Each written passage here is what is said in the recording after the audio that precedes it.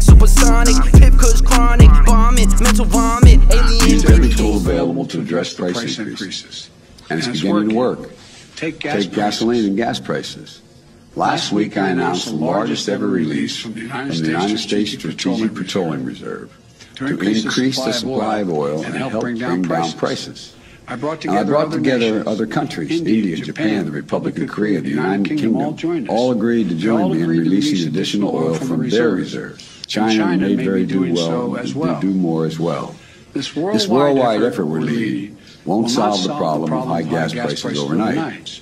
But over the last month, likely due in part to the anticipation of this action, we've seen oil and gas prices on the wholesale market come down significantly.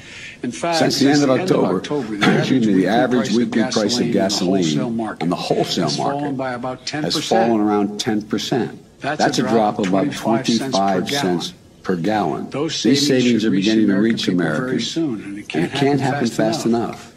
And I've asked the Federal Trade Commission to consider whether potentially illegal and anti-competitive behavior in the oil and gas industry is causing higher prices for consumers when they don't need to be that high because the wholesale prices come down so much. I've used every tool available to address price increases. That was really a productive segment, wasn't it? Mental vomit, alien radiation, disintegrate, hate.